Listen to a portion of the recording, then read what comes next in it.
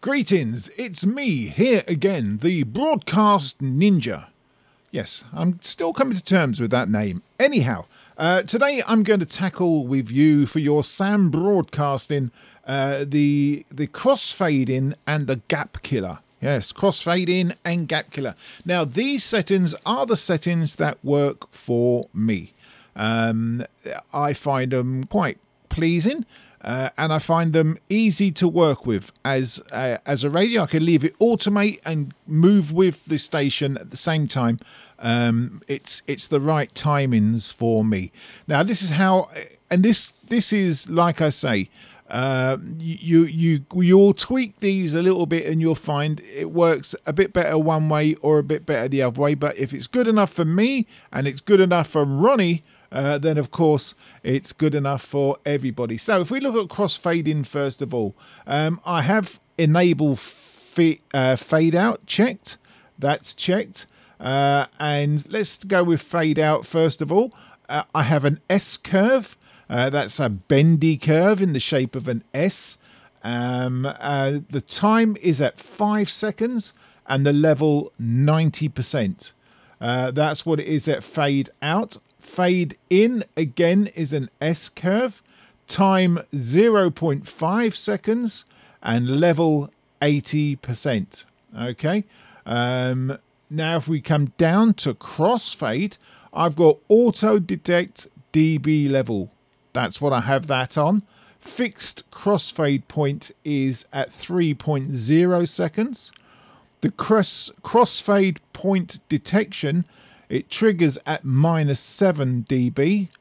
Minimum fade time 100 milliseconds. Maximum fade time 6,000 milliseconds. Sorry, and do not crossfade or fade 65 seconds or less duration.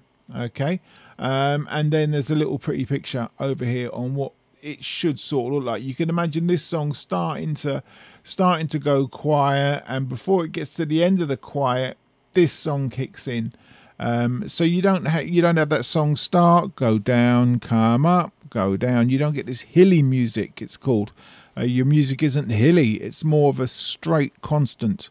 It'll go down, slight to go down, and then as it goes down, the next song will kick in. It does it properly. So these settings are what I find works for me. They work for me, and it's how Medway Sound is set up.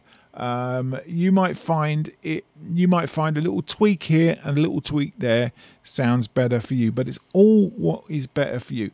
But if you get in that general ballpark, if you use that as a general rule of thumb, then you will hit the right crossfading sound for you and your station.